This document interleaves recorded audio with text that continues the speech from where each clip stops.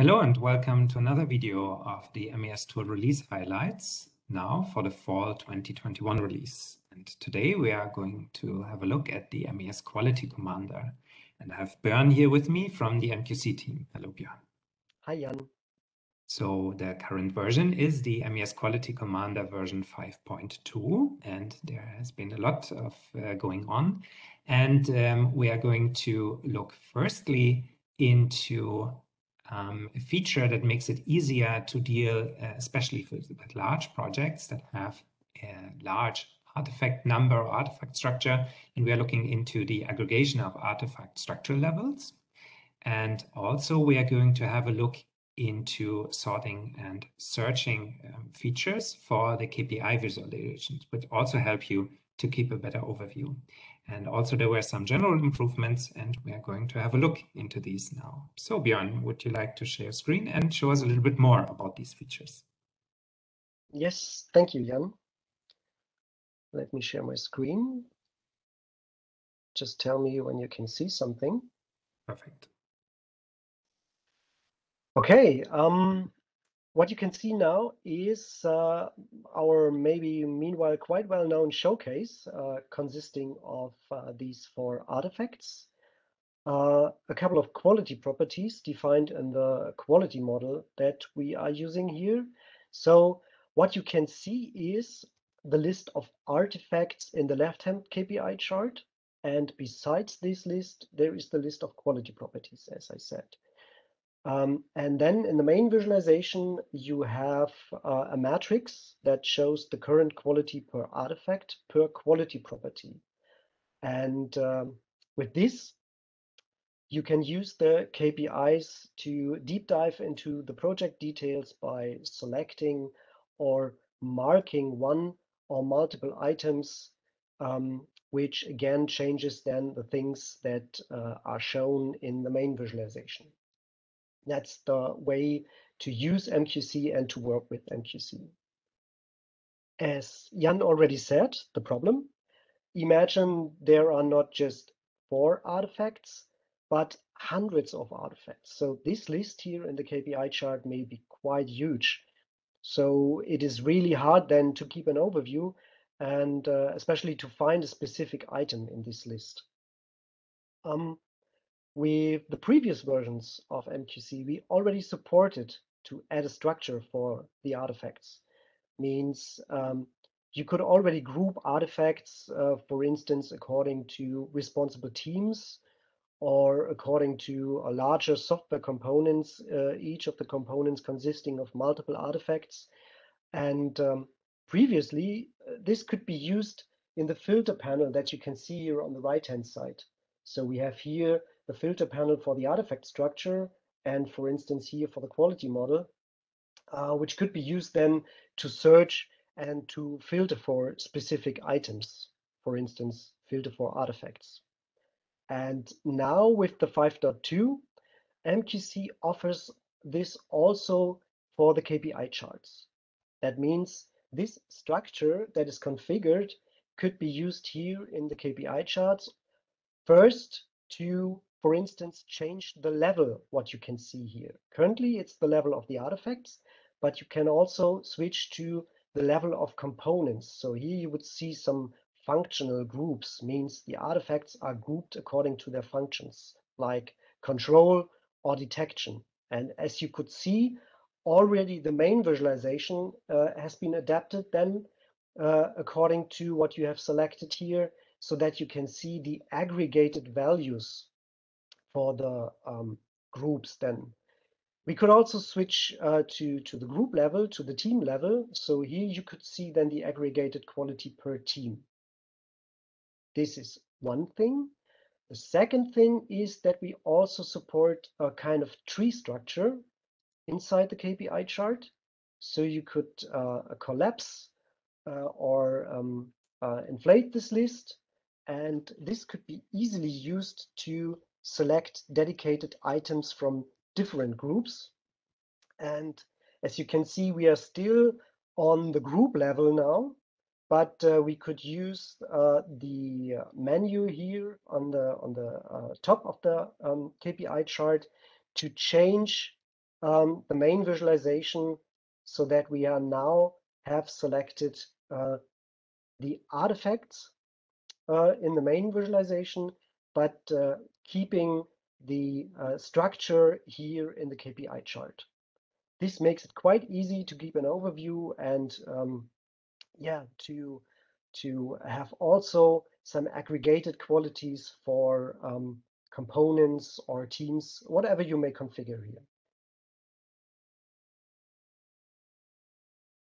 So where does the artifact structure come from, or what is a typical way to look at that?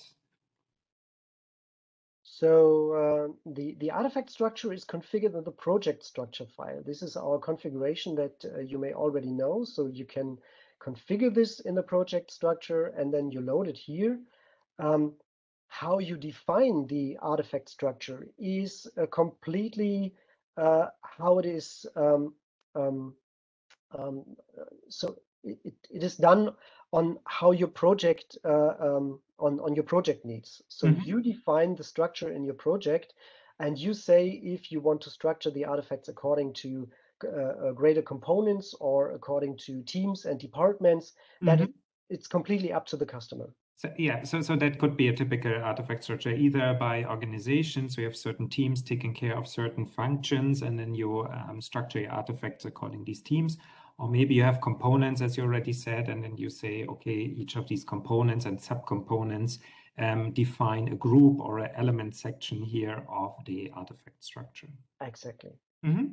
And that helps you, especially when you have large projects and you want to actually have an overview here in MQC about all your data, but from time to time, you may just want to know how a certain component is working out in terms of quality. Correct, yeah. And then, because you already showed that we have this, we may have a large overview here of KPI tiles on that side. And you already mentioned that this is a bit more convenient way than using the actual filter panel. And there also has been improvements to search and filtering. So it's much easier now to select a certain subset of KPI tiles in case you want to have a more focused view. Yeah. If we have a look here in the quality property KPI, which currently shows the properties that we have configured for our project, you still have a list of quality properties on the lowest level, and you maybe want to focus just on something that is related to test or even test sequences. And by just typing in here in the search field a string, the number of KPIs shown here in the KPI chart is restricted or limited to what you would like to see. So here you can easily then just select one or two of the KPIs that you have searched for. This is the search functionality. The second thing is that per default, MQC sorts the elements here according to quality, so that always the worst thing is on top, as you can see here. So down below, quality properties all have 100%. So the main things are here on top. But you may want to have another sorting for your KPIs, maybe in opposite direction. Then you can choose this here in this dialog. So you could say, I would like to sort quality ascending or descending. Or you could even sort by the alphabetical names of the quality properties. So if you really know that you would like to search for something that starts with C, then you have a better search possibility inside the KPI chart. That's also now possible. So it helps you to more easily find the things that you're looking for without scrolling and trying to figure out if it's in alphabetical order. Sometimes you just type and you find something, and then the order sorting helps you to see what's most important for you first, according to whatever relevant hierarchy or search order or sorting order you want to see. Yes, exactly. And maybe it's also important to mention that these possibilities here in the KPI chart, this is available on each of the quality pages. And so it's available for artifact structure and quality structure, but also on the data availability page, we have this structural levels for the data itself. So sorted according to data sources and base measures and so on. Let's makes it quite easy to keep the overview on this. Great. And talking about dealing with large projects, there also have been some improvements in the background, so to say. First of all, on tool adapters, but also there has been updates to the Git connection. Can you elaborate a little bit more of what happened there? Yeah, for the tool adapters, we especially did something for the code-based development. So we have adapted our QAC tool adapter. So the measures are now renamed, for instance, to guidelines and findings, so that we have similar names for our different static analysis tools. And the second thing is a completely new adapter for the RTRT reports, where we, on one hand, read the measures for the test case status, and on the other hand, we read something for the code coverage. So this is for the tool adapters. And then we also did something, and this also goes in the direction of large projects.